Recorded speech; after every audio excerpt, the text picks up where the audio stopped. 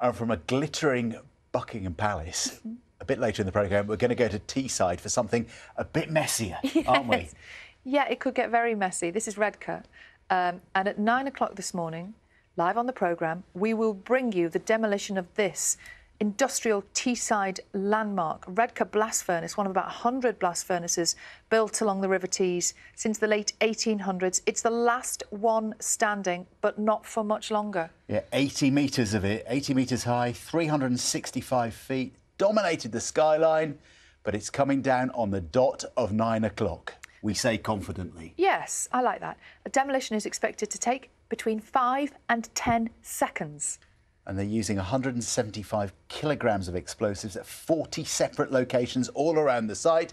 What can possibly go wrong, Sally? I'm glad we're here and not live there this morning. Let's wait and see. Could get loud, could get messy. But, yeah, we'll bring you that on the dot of 9 o'clock. It is 8:59 exactly.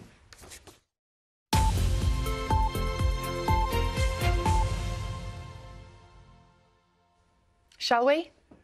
Dare we? Yes. Let's go to Teesside right now, where the Redcar blast furnace is about to be demolished in the next minute. It stood there for decades, it employed thousands of people, but it's all changed. It's about to go and blow. And Peter Ruddick is there waiting to guide us through what happens next. Good morning, Peter. I hope you got your ear defenders in. Good morning. I'm going to stand out of the way. I think we're about to see the shots.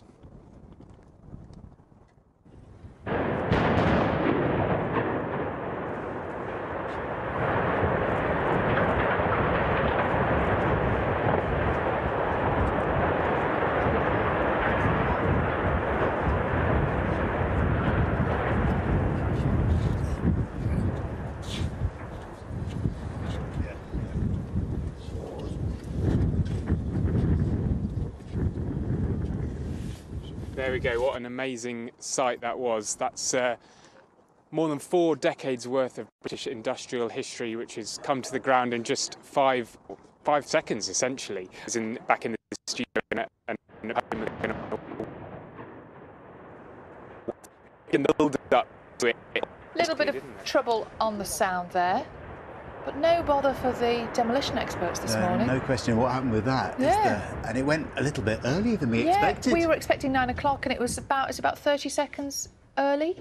But Peter Ruddick was cool as a cucumber, wasn't he? Totally. Just steps out the side. Yeah.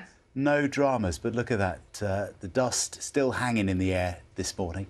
The end of an era in Redcar, all those jobs that have come and gone over the decades, but also people talking about the future and what can now happen potentially on that site as the town tries to reinvent itself and its economy.